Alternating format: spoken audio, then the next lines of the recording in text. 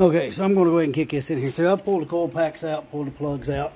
You know, a little worried about water setting. So I've got a really cheap bore scope here, but goes down in here and checks the bores, and we're looking for, you know, of course, any water, salt water contamination, anything like that, because that's something that can't be hid. Like I say, when I got this car, there were some shady people that apparently got it beforehand, and they had painted the rotors and took the headlights apart, because that's a very, very expensive item.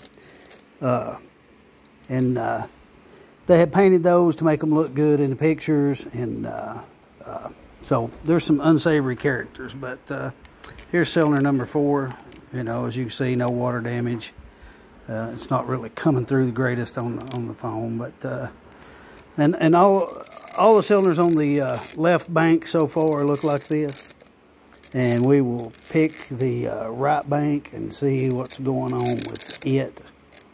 Let's see if I can get that down in there. There we go. And, you know, like I say, there's another one that, you know, looks pretty good. It looks like you'd expect a 22,000 mile motor to look. So, I'll do the other side and we'll video some more.